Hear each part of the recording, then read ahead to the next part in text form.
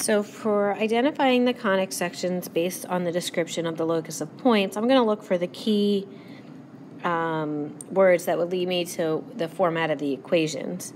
This is the sum of distances from two fixed points, which are the foci. So because it's a sum, this is an ellipse. A set of all points equidistant from a given point is a circle.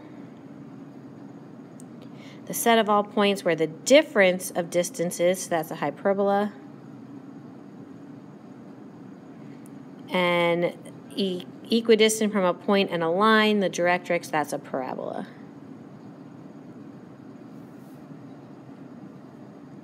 Okay, so now for the graph, for A, the vertex is at 0, 0.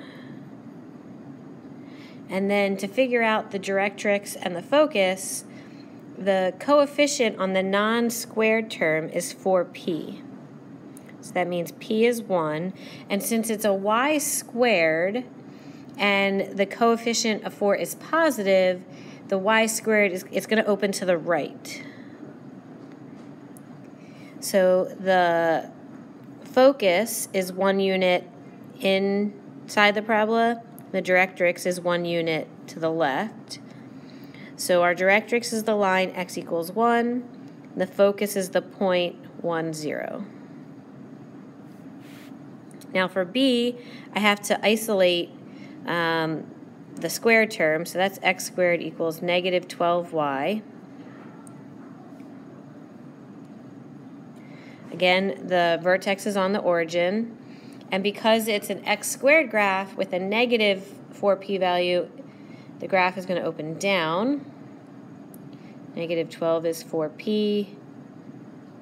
So that means 3 units inside the parabola is my focus.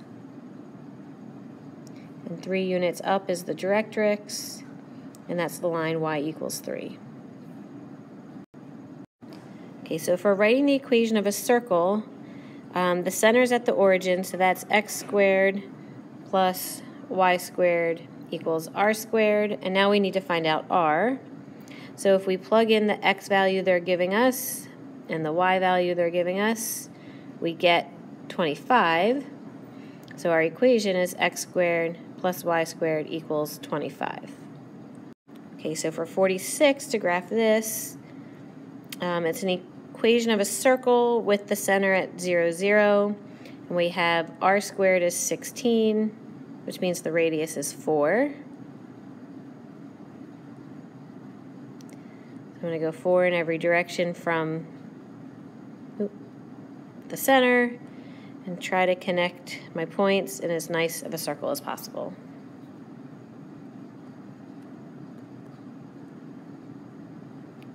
Okay, for 47, write the equation.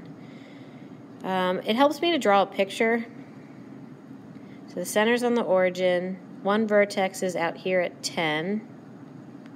And the co-vertex is down, oh, sorry, nope.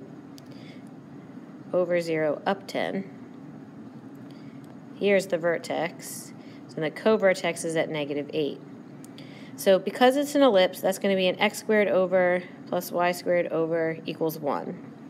And because the vertex is in the vertical direction, a squared is under the y, and b squared is under the x. So a is 10, so the denominator here is 100, and then the denominator here is 8 squared, which is 64. Okay, so to describe the graph, it's an ellipse. The center is at 0, 0. It's horizontal because the larger number is underneath the x. The vertices are at plus or minus 6, 0. The co-vertices are at 0, plus or minus 4. And I think that's enough of a description. Okay, so to graph 49a, that's a hyperbola where the center is on 0, 0. I'm going to go 5 in the x direction, 4 in the y, And that is going to give me my rectangle. So now the asymptotes for this hyperbola, if I connect, I should draw that dashed. I'll draw this one dashed. So these are my asymptotes, and because the x squared is first and positive, it's going to open in the x direction.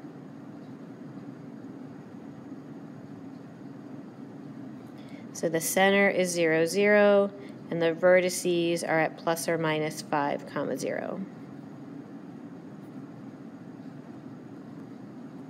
So now for B, I first have to make this equal to 1. So we're going to divide everything by 36. We get y squared over 9 minus x squared over 4 equals 1. The center is at 0, 0. I'm going to go 3 in the y direction and 2 in the x to get my rectangle. I'm going to draw my asymptotes dashed. And because the y variable is positive, it's going to open in the y direction. The center is at 0, 0, and the vertices are at 0 plus or minus 3. Okay, so now for 50, name the conic section. It's a parabola. So do A. It's a parabola. If it's a parabola, name the vertex. Okay, so the vertex is at 0, 0. Focus, directrix, axis of symmetry, and the way it opens. Okay. So because the coefficient is with the non-squared, 4p is a half. So if we multiply by a quarter on both sides to eliminate the 4, p is 1/8. And because it's the y squared, that means it's going to open to the right. So if you need a little sketch to help, and that means the focus is 1/8, 0 inside the parabola. The directrix is x equals negative 1/8, and the axis of symmetry is going to be x equals 0. I'm sorry, not x equals.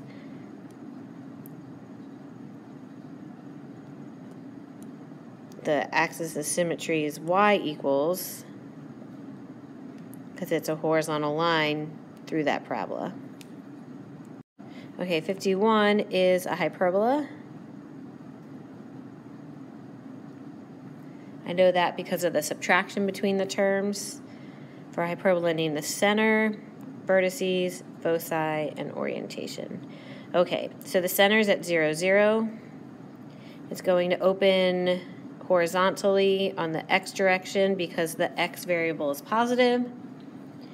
The vertices are going to be plus or minus 5, 0. And now for the foci, we have to figure out the value. A squared plus b squared equals c squared. So 25 plus 64 equals c squared. That's 89. So c is plus or minus root 89. And the foci, their coordinates are going to be in the same direction as the vertices. So it's in the x-coordinate. Since the center is at 0, it's going to be 0 plus or minus root 89, 0. So for 52, I'm going to move the 49 to the right-hand side, making this graph a circle. If it's a circle, so the center is at 0, 0, and the radius is the square root of 49, which is 7. All right, and last but not least of these, for 53, that's an ellipse. And because the larger value is underneath the x, it's a horizontal ellipse. What else do we need? The center is at 0, 0. The vertices are plus or minus 11, 0. The co-vertices are at 0 plus or minus 7. The square root of 121 is 11. The square root of 49 is that 7. And now for the foci, a squared minus b squared equals c squared. We have to calculate c squared. So 121 minus 49 is 72. We're going to square root both sides. So plus or minus root 72. And the foci are in the same direction as the vertices. So that's going to be plus or minus root 72.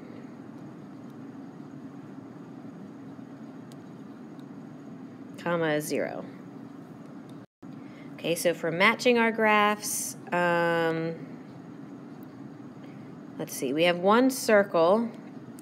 So where is the circle equation? B is graph 1.